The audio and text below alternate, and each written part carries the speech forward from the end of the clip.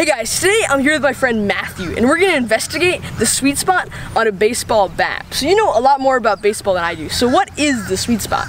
Well, the sweet spot on a bat is where you're going to get the most power when you make contact, and where you're going to feel the least amount of vibrations when you actually hit the ball. In addition to those two factors, the main factor that is used in most physics textbooks is the center of percussion, or COP. The COP is a region on a baseball bat where a perpendicular impact from a ball will result in zero net force. Here, I have a piece of wood suspended on a rope, and as we can see, if I hit above the center of percussion, there is a lot of translational motion and not a lot of rotational motion. But if I hit below the center of percussion, there's a lot of rotational motion and not a lot of translational motion. But now, if I hit right here on the center of percussion, we can see that these forces, for the most part, cancel each other out. Now, the center of percussion on a baseball bat is directly related to the hand sensation. So as you can see, if you hit up here, there's a lot of translational force that goes back and forth. And if you hit it down at the end of the bat, there's a lot of rotational force that swings it back and forth. But once we find in the perfect spot, like right here, you can actually hear a different sound.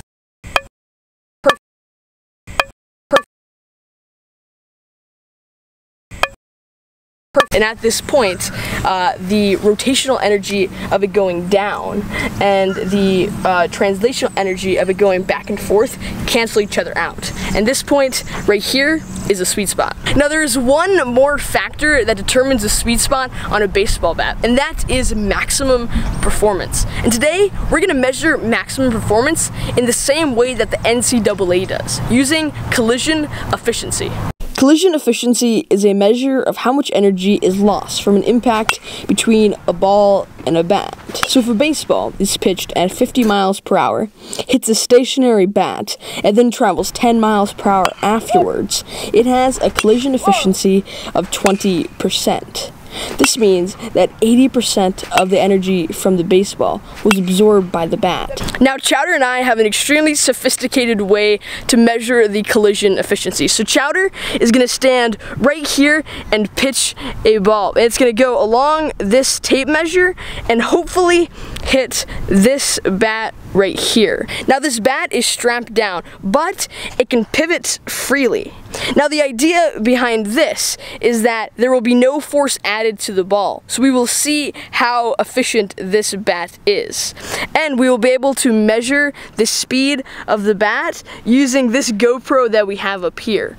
And we can see how fast the ball moves compared to this tape measure. And hopefully, the point that will have the maximum performance will be right here, where we saw where the center of percussion was before, and thus where the sweet spot is.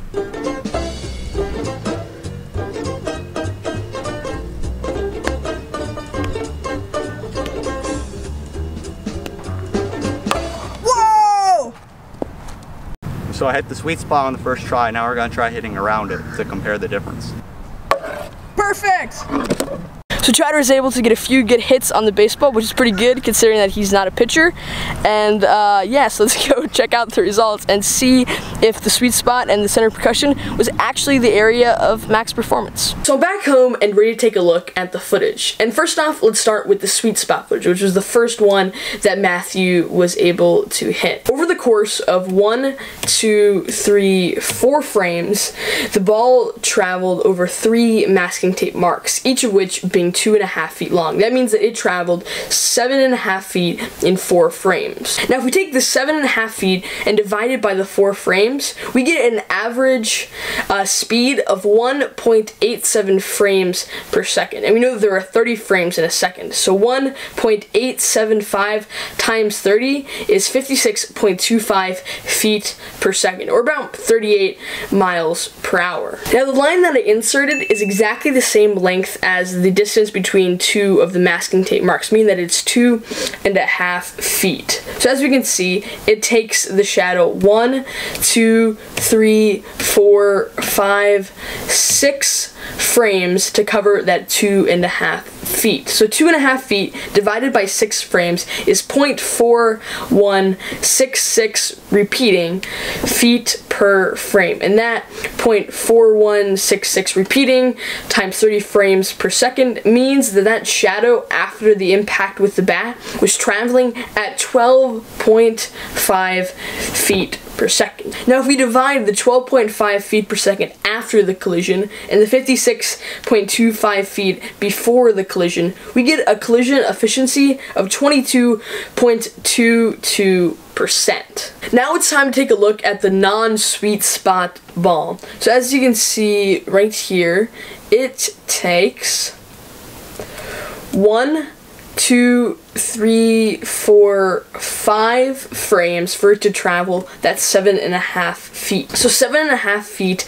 divided by 5 frames means that the shadow is going on average 1.5 feet per frame. And 1.5 feet per frame times 30 frames in a second is 45 feet per second, or around 40 miles an hour. After the impact, it took the shadow 1, 2, 3, 4, 5, 6 frames to get halfway across the line, and then from there it just slowed down a lot. 1.25 feet in 6 frames, meaning it went 0.20833 repeating feet per frame. We multiply that by 30 frames per second, and that means that that shadow of the ball was traveling at 6.25 feet per second. Now, we can take that 6.25 feet per second after the impact and divide that by the 45 feet previous to the impact, and we get a collision efficiency of 13.9%. Now the collision efficiency for the non-sweet spot impact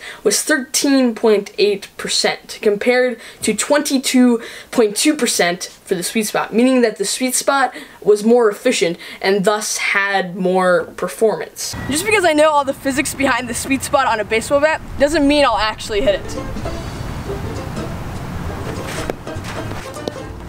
Oh, I actually hit it! Thank you so much for watching. If you enjoyed watching this video as much as I enjoyed creating this video, then please leave a like or subscribe. Thanks.